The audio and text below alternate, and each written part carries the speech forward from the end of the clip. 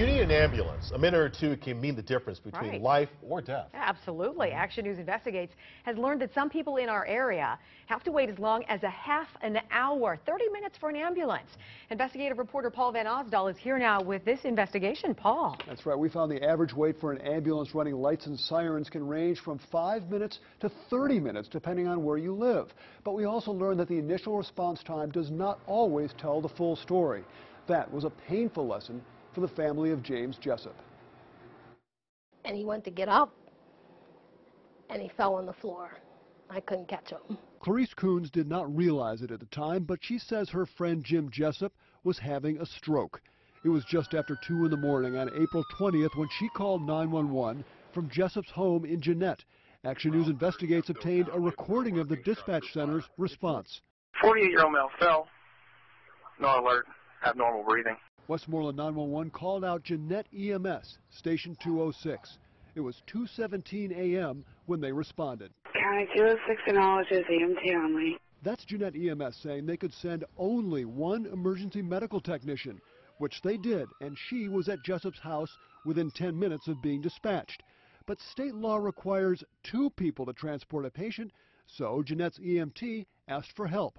But she did not request help from nearby ambulance companies in places like Penn Township, Irwin, or Adamsburg. PC 952 is available, please. 952 is the medic station at Forbes Hospital in Monroeville, 11 miles from Jessup's home in Jeannette. Allegheny County was notified for medic 952.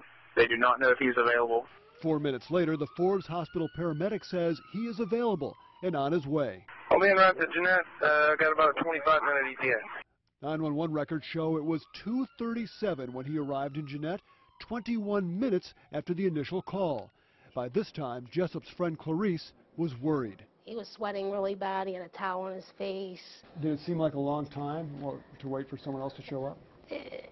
To me, it seemed like a long time. Records show the ambulance did not leave Jessup's home until 3:06, 49 minutes after Jeannette's EMS responded to the call. It took another 30 minutes to get to Forbes Hospital, but by that time, it was too late for Jim Jessup. He died at the hospital the next day. Coons wonders if a quicker response would have made a difference. Maybe they could have helped him sooner. Maybe it wouldn't have happened. I don't know. The trauma chief at Allegheny General Hospital did not treat Jessup, but he does know when ambulances are running lights and sirens, every minute is critical. How much difference can literally a couple of minutes make? It can be enormous. It really can. And that may literally be the difference between life and death.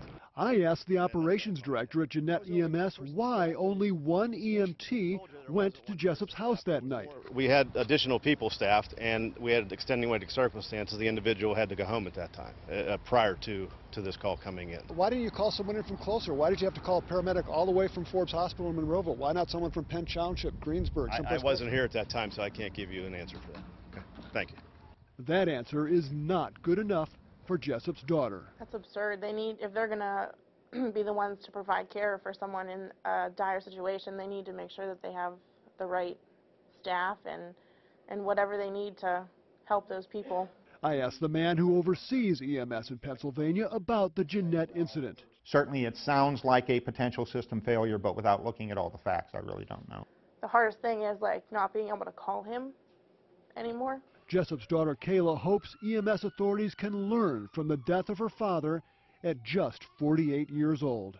I'd like to see them respond faster. If it's going to help save someone else, then it needs to be done. Coming up at 6, how quickly do ambulances respond in your neighborhood? We break down the average response time for every community in the region, including why one town has a 14-minute wait and another has a response time twice that number. Paul Van Osdal, Pittsburgh's Action News 4.